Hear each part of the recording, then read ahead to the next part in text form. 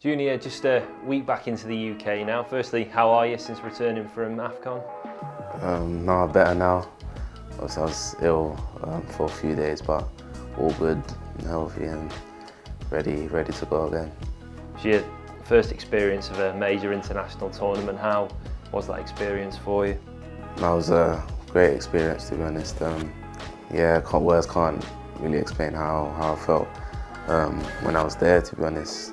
Representing my country in a major tournament is something I didn't really think would happen, obviously growing up and watching this tournament. So to be a part of that was an unreal experience for me, and one I'll never forget. It's so good to be a part of, because knowing that I'm representing my country at a major tournament, you've got that kind of proud feeling and that kind of responsibility to make your country proud, because it's not just like, for example, your club, people supporting your club. It's the whole country behind you, your family, everyone's behind you. So you've got that real responsibility to try and perform, and pressure on you as well. When you reflect on the experience as a whole, what benefits have you taken personally in terms of your performances? I feel like the type of game is a different type of game out there. A lot of the teams do try and play football, but it is a lot of like back to front as well. So it's like kind of like adapt. I need to adapt my game and maybe kind of change a few things as well.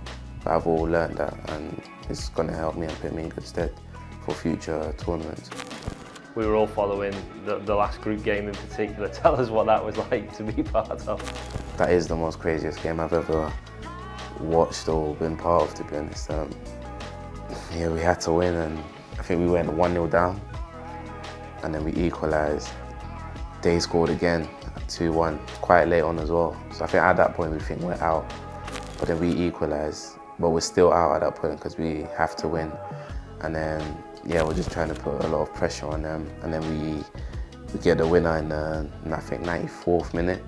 Then everyone just goes crazy in celebrations as well. Everyone from the bench runs over celebrating, and then I think they score, but it's a handball.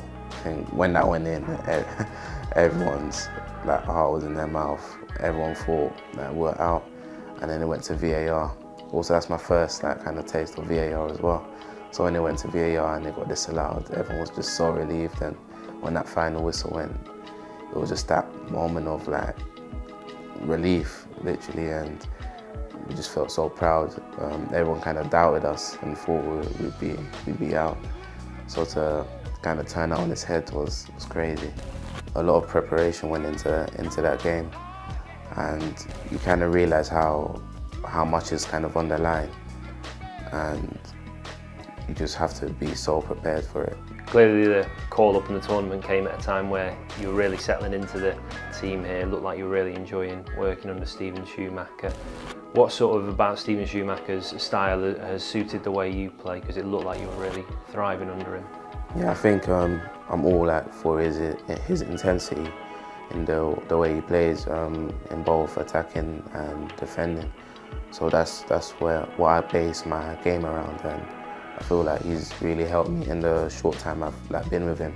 He's really helped me improve that.